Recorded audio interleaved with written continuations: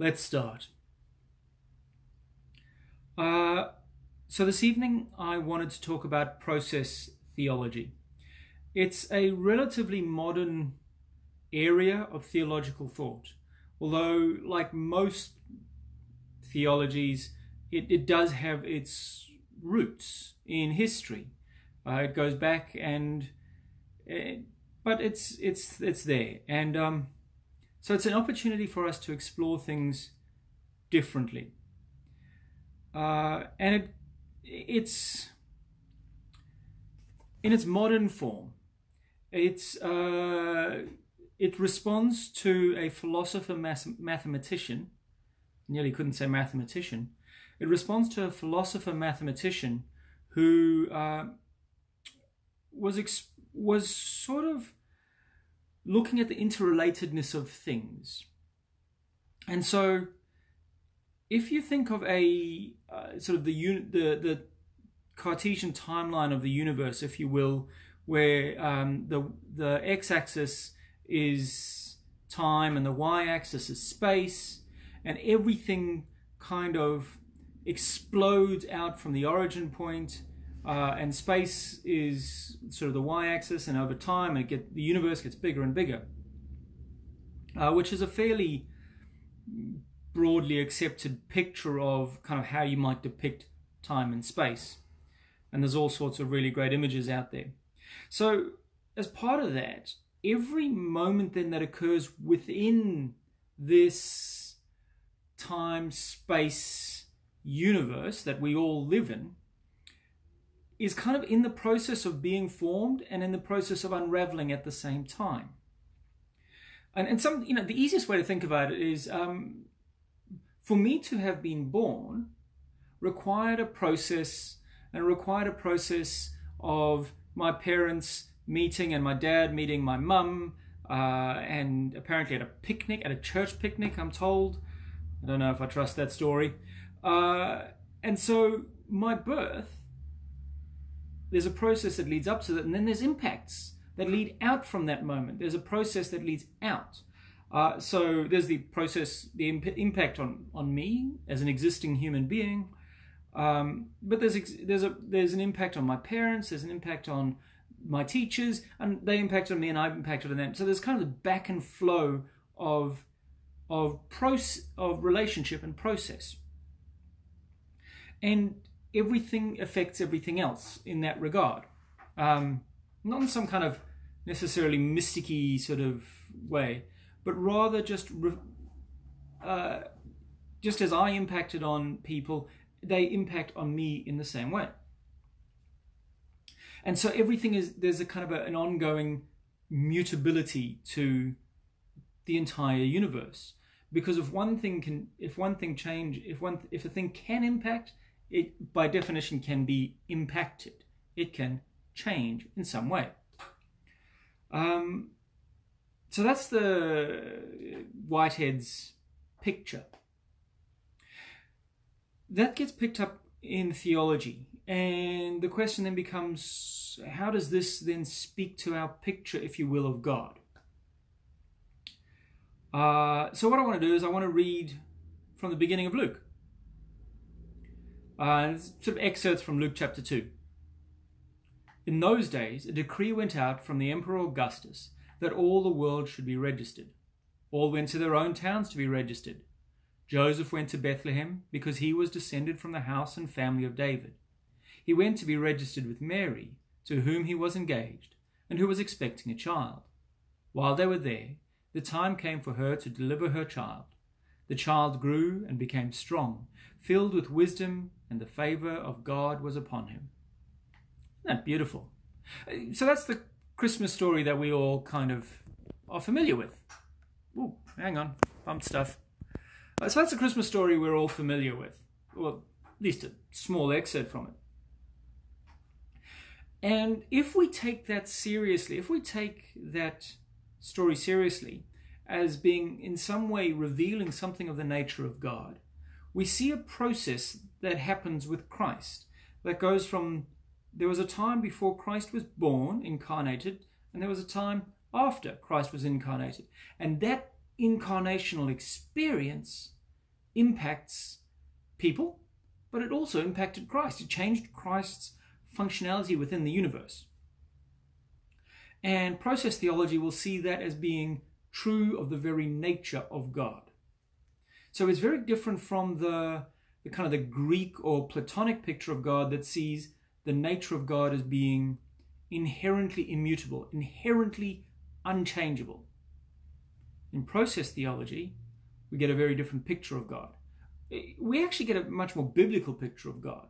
We see various different places. Okay, so we're going to kind of move through process theology. And there's a loose definition there if you've got the notes. And it refers to all forms of theology that emphasize event, occurrence, or becoming over substance. So with the kind of looking at, say, the event, if we look at the event of the universe, rather than being focused on how might we define the very fundamental nature of the universe, there's a question of how might we explore and understand its dynamic, ongoing nature and those sorts of things. And so rather than being focused on what we might say is the very substance of the nature of God, rather your question is the event that we describe as God. What do we do with that? So in process theology, then, there are a number of dominant themes. And like with all things, some people will argue one point, others will argue the other point. But within process theology, you're going to get a fair bit of this stuff. And the first is that God is not omnipotent in the sense of being coercive. So omnipotent, all-powerful, or omni-powerful. What does omni mean? How do we translate into Greek? Those sorts of things. But this is when kids ask the question, could God create a rock so big that God can't lift? That question, if you've ever taught like a grade 10 class or anything like that, that's the question they're gonna ask. Or could God microwave a burrito so hot that God can't eat it? This is around the question of omnipotence, right? How do we think about omnipotence? In process theology, it's a very different kind of way of understanding power. So it's about God then has the power to persuade, but not to coerce. So God can't force you or me to do anything. God doesn't force the universe into being. The universe is drawn into being. So so traditionally, classical process theologians will interpret kind of the traditional doctrine of omnipotence as involving force, and they would suggest that in the very nature of God, if nothing else, we have a withholding of that power. So even if God has the power, God doesn't exert that power. So persuasion then is God doesn't act in a unilateral way, but through persuasion, and we kind of understand persuasion in that regard. Going back to the original sort of definition of process thinking and all the rest of it, it's talking about so reality is not made up of things. I mean, I know that sounds weird. Reality is not made up of things, but it's kind of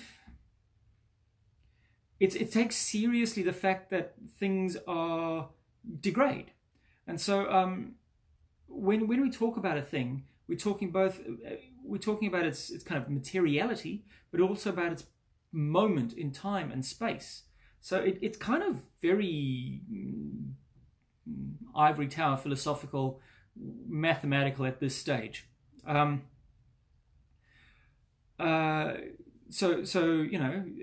we would talk about a thing having a sort of a series of events that occur to it.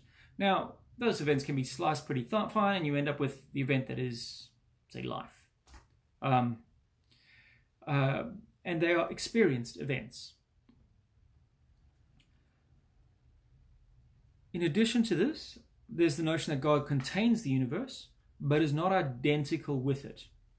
So for kind of the technical language there, Panentheism, not Pantheism or Pandeism. So Pantheism is basically the entire universe is the, if you will, the existence of God.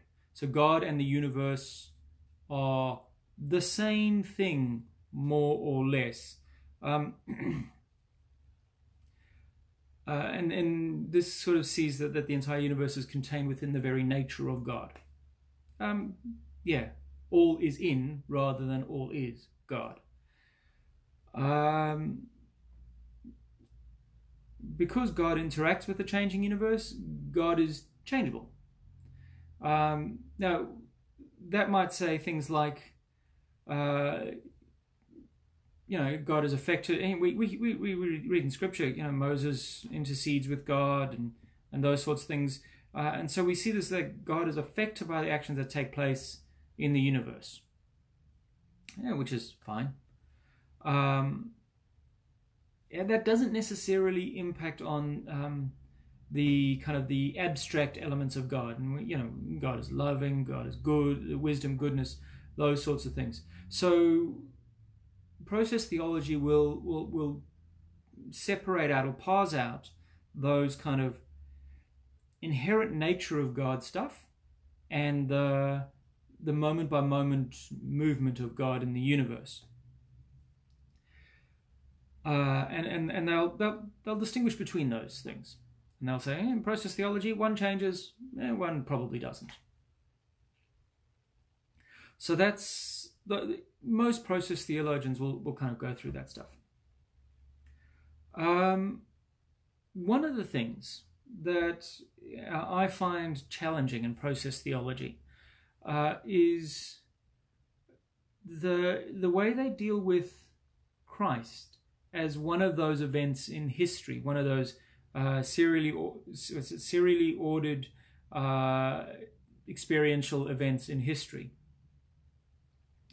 And that's by suggesting that Christ is the most Christ-like example, but not necessarily unique. So perhaps unique in the amount of Christ-likeness that Christ displayed, that Jesus displayed, but not unique. So picture, like a Usain Bolt, right? He's pretty quick, but the gap between Usain Bolt and I is one of quantity of speed, right? So I mean, he could probably like run around the block 3 times before I'm finished tying my shoelaces. But it's about quantity. In traditional Christian theology, there is a qualitative difference in Christ. It's a qualitative thing, and using the metaphor of travel and speed, perhaps in the case of Jesus, the traditional picture would be that of almost of teleportation, where it doesn't matter how much speed you can have all the speed there is, and you're still not instantaneous. Does that make? I mean, maybe I should have come up with a better metaphor, but you understand. And so in process theology, Christ is unique in quantity of his expression of being the Word of God, the eternal Logos, but not necessarily in a qualitative way. So for me, that's one of the places where I just can't go with process theology. I believe that there was a qualitative difference in Christ in that moment. I guess we part company there. I don't. Yeah. So other than that, I'm pretty happy with a lot of this stuff. Now, I also want to talk about process theology and what's called theodicy. So, you know the classical problem of evil. If God is omnipotent, omniscient, and benevolent, why does evil exist? Or those sorts of things. I actually think I've raised that as an issue previously.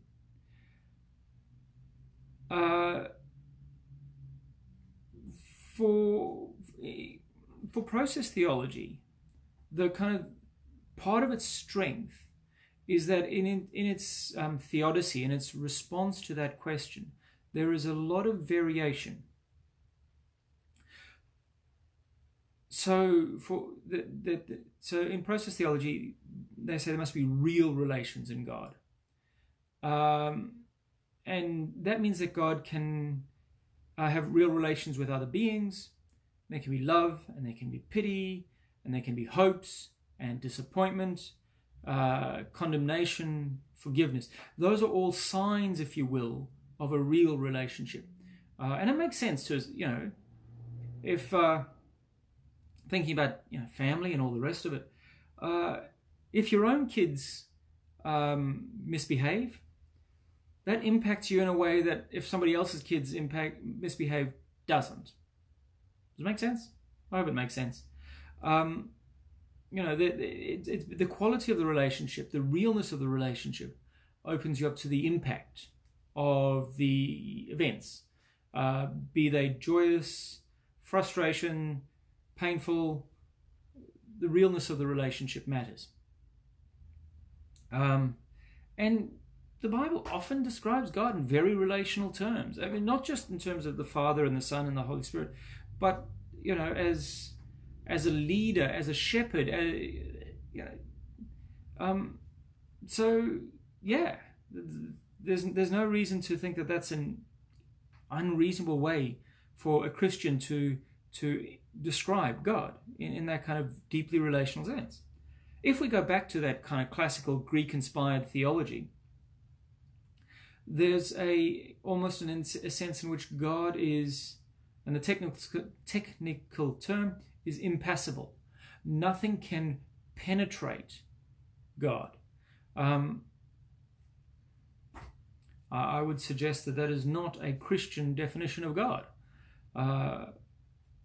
So yes. Now, if nothing can penetrate God, then God is not truly moved by people's suffering. But if things can penetrate God in an emotional sense, in a process sense, then God is able to walk alongside. And Whitehead describes God as the great companion, the fellow sufferer who understands. So our suffering is felt by God. So that means that God can suffer, God can feel pleasure and joy. And how that's linked to theodicy is to the response to evil, is one, by taking out the question of that force, the coercive force. We have a picture of God who is automatically not going to be just overpowering the things of the universe. God rather tries to summon and draw and encourage, to persuade. And we also get that God is with us in that journey. So I suppose one of the classical versions of that story comes out of the Holocaust, and people being executed, and people and there's a conversation. I don't know if it's a true conversation, but it's been referenced a number of times. There's the conversation that occurs between two people, and one says, "Where is God in this?" And somebody else says, "Up there, with the noose around his neck." God is in that pain and suffering, constantly persuading and calling us as individuals and the universe to a more fulfilling life. So that's process theology in a super nutshell. in a very abbreviated form. What do I like about it? I like that it's got that strong emphasis on the relational nature of God, that God is with us, journeys alongside us, feels for and with us, celebrates with us, mourns with us. That is powerful. That is powerful. It is deeply biblical. It has a very strong reference to the way God is described in Scripture. It accords with our knowledge of how the universe actually operates in a kind of in a meta scale. Your day-to-day experiences of things, but in a big picture, we kind of understand that things are in time and space, and they're in a process. We get that. It's not how we always think, but we get that. Where I don't go is, as I said, the notion that Jesus is just the most Christ-like of all of us, and that the difference is a difference of kind, of amount, rather than a difference of type. For me, I think what's described in Scripture is a difference that is greater than that. I hope that gives you a brief insight into process theology. There are some great people out there writing in this area, and I would encourage you to look it up. Thank you, and good night. Let's see. I don't see any questions that have come up.